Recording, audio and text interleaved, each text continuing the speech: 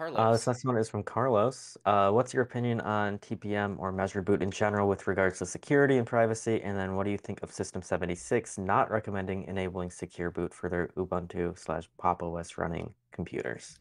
There's definitely a lot of like value in having like these secure elements in your device, protecting your data, especially against like brute force attacks and that kind of thing, because they can like limit how many attempts there are to unlock your device. And then as far as like secure boot goes, validating that what you're booting is indeed what you are what you're trying to boot is important, because that can prevent a lot of different viruses and malware from infecting like the the boot chain of your device, for example, and running at like a level that might not be detected by standard antivirus software or any other like monitoring that you can do on your system to try and find malware like that. So there's definitely a lot of value in it, but at the same time, there are a lot of weaknesses in terms of how Secure Boot works with Linux.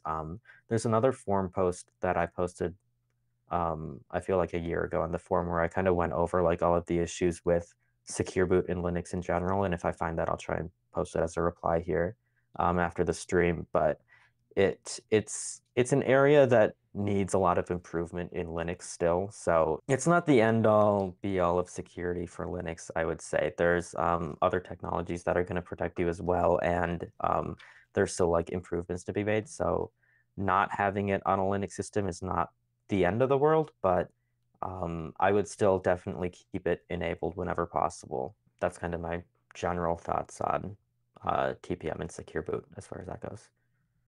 Hey there, thanks for watching this Techlore clip. I just wanted to say, if you enjoyed this content, we have many other clips on this channel that you can get subscribed to. Otherwise, you can check out our full channel at Techlore, where we talk about digital rights, privacy, security, open source, Linux, and many other exciting topics to keep you safer online.